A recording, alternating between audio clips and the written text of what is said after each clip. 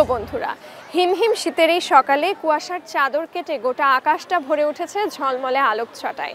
তেমনই এক রৌদ্রোজ্জ্বল শীতের সকালে তোমাদের সবাইকে আমন্ত্রণ জানাচ্ছি ফ্রেশ প্রেজেন্স ফানফিল আওয়ার্সের আজকের এই আয়োজনে। আজকে আমরা এসেছি ঢাকার অত্যন্ত ঐতিহ্যবাহী শিক্ষা প্রতিষ্ঠান Azimpur government girls school and কলেজে। চলো আয়োজনের শুরুতেই আমরা ঘুরে দেখি আজকের স্কুল।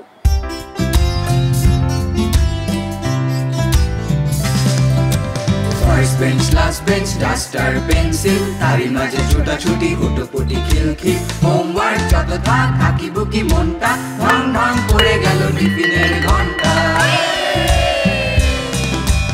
এইবার শুরু হলো শোরগোল জোরশোর, শুরু হলো হইচই ফানফিল হুল্লো, হইচই ফানফিল হুল্লো, হইচই ফানফিল হুল্লো।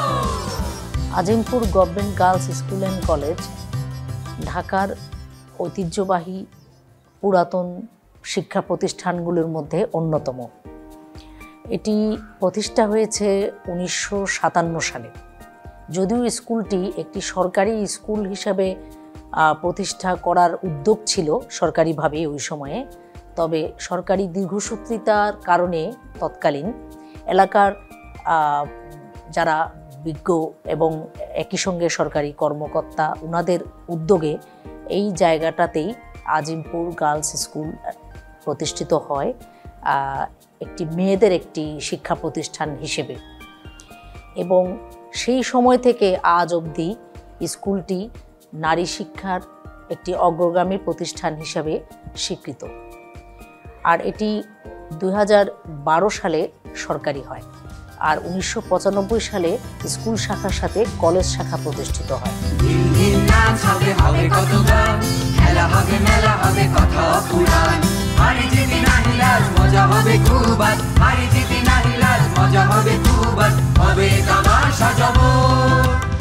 ঢাকার যে নারীরা আমরা প্রতিষ্ঠিত দেখি ঢাকার বাইরে অথবা আন্তর্জাতিকভাবে, তাদের মধ্যে অধিকাংশই এই শিক্ষা প্রতিষ্ঠানের ছাত্রী এবং তারা তার স্বক্ষেত্রে তাদের অবদান রেখে চলেছেন। যেমন একদম সর্বাগ্রে উল্লেখ করতে হয় আমাদের মাননীয় প্রধানমন্ত্রী শেখ হাসিনা এই শিক্ষা প্রতিষ্ঠান থেকেই মাধ্যমিক পাশ করেছেন। তিনি এই শিক্ষা প্রতিষ্ঠানে ক্লাস 6-এ ভর্তি হন 1962 সালে এবং এখান থেকে উনি মাধ্যমিক পাশ করেছেন। আর এছাড়াও বুয়েটের ভিসি, তারপরে স্বাধীন বাংলা বেতারের শিল্পীরা অনেকেই এই শিক্ষা প্রতিষ্ঠানেই পড়াশোনা করেছেন। প্রিয় বন্ধুরা, আমাদের আজকের স্কুলের শিক্ষার্থী বন্ধুরা আমাদের জন্য মাতাল সুরে বাজলো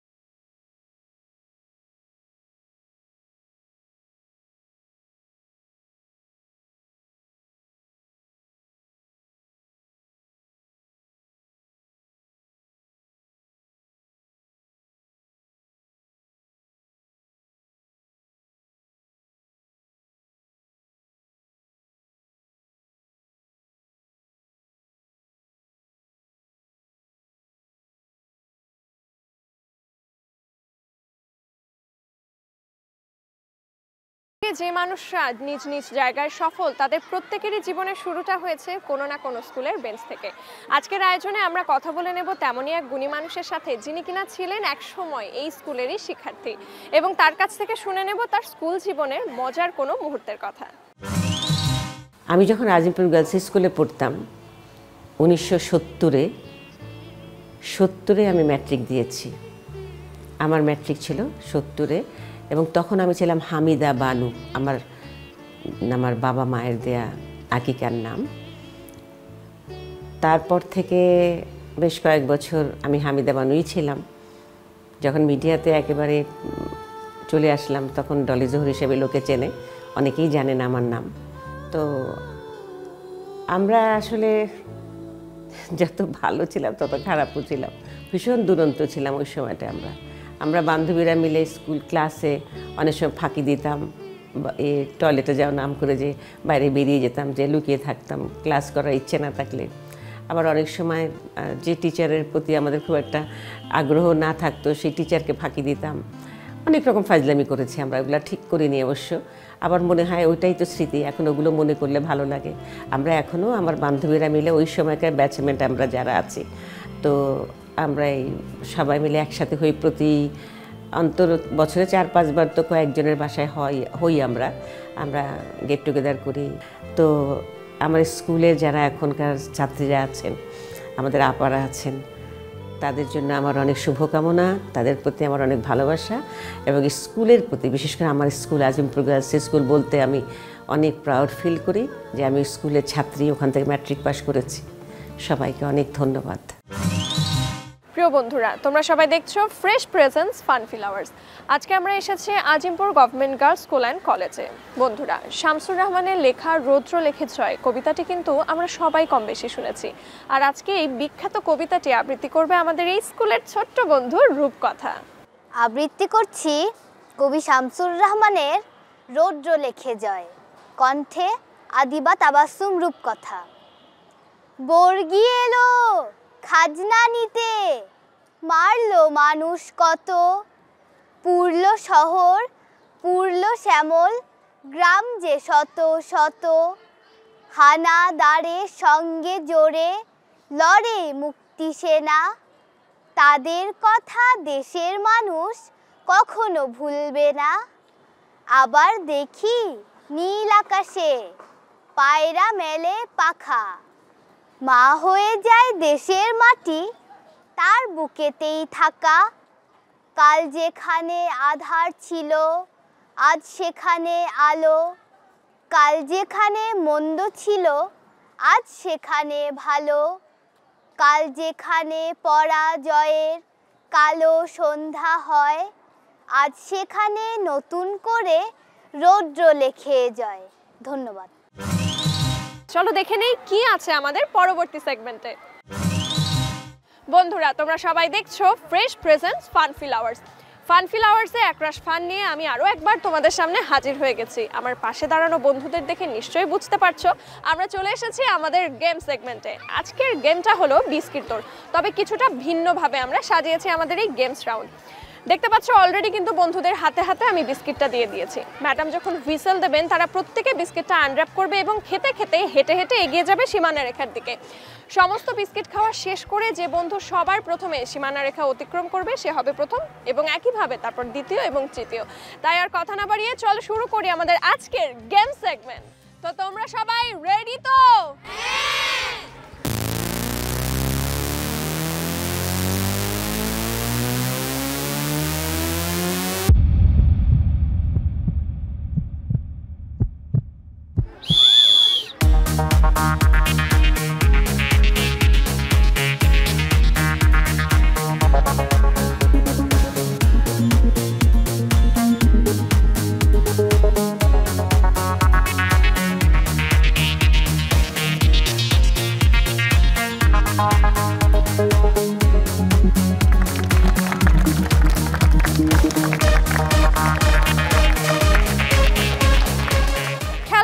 শেষ, তবে এবার পুরস্কার বিতরণের পালা।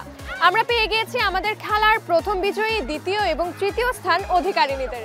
তো এবারে পুরস্কার হিসেবে তারা পেতে চলেছে ফ্রেশের সৌজন্যে আকর্ষণীয় সব গিফট হ্যাম্পার।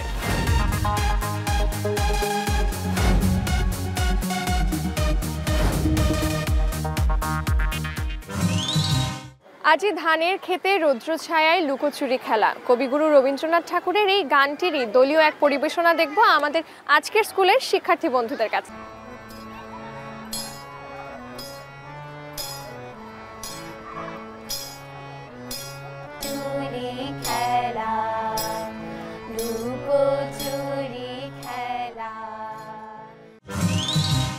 লাখো শহীদের আত্মত্যাগের বিনিময়ে আমরা পেয়েছি আমাদের কাঙ্ক্ষিত এই স্বাধীনতা, আমরা পেয়েছি আমাদের গর্বিত বাঙালি পরিচয়।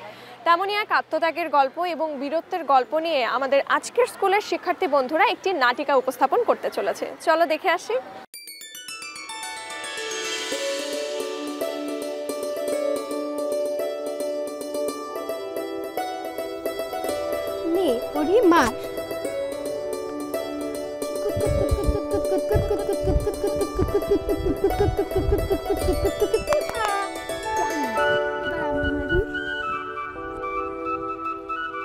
পরি, ও পরি, বাড়িত আয়, খাবি না? চল মা ডাকছে। চল চল।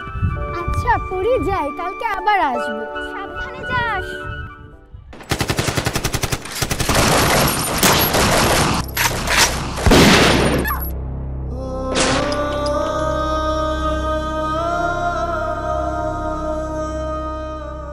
পরে পরে খেতে দে। এই নে ভাই, এই নে জল।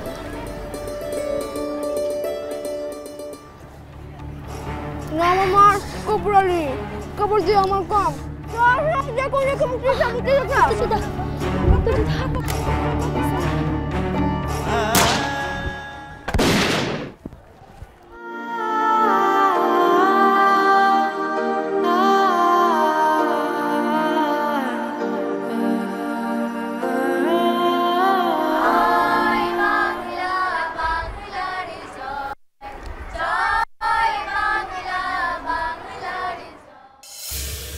বাংলাদেশ আজ স্বাধীন।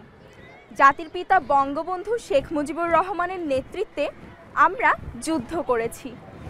পরীর মতো এমন হাজারো শিশু কিশোর সহ 2 লক্ষ মা বোনের সম্ভ্রম ও 30 লক্ষ শহীদদের রক্তের বিনিময়ে আমরা আজ পাকিস্তানিদের শিকল থেকে মুক্ত।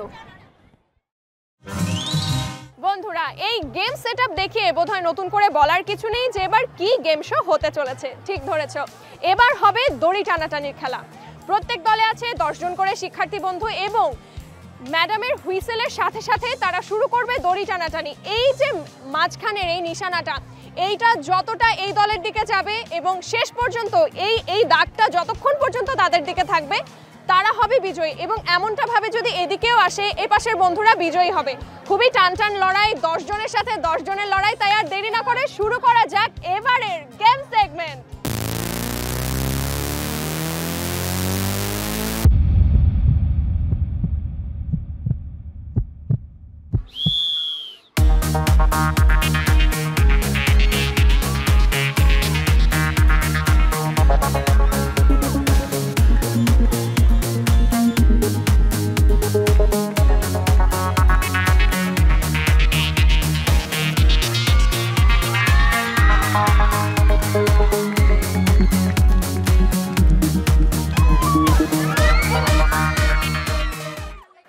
বন্ধুরা, দেখতে দেখতে আজকের আয়োজন শেষ হয়ে গেল। তবে মন খারাপ করার কোনো কারণ নেই, কারণ আগামী সপ্তাহে ঠিক একই সময়ে দীপ্ত টিভির পর্দায় আমরা আবারও হাজির হয়ে যাব তোমাদেরই পছন্দের সব পারফরমেন্স নিয়ে। নতুন কোনো স্কুলে নতুন সব শিক্ষার্থী বন্ধুদের সাথে আলাপ করাবো তোমাদের।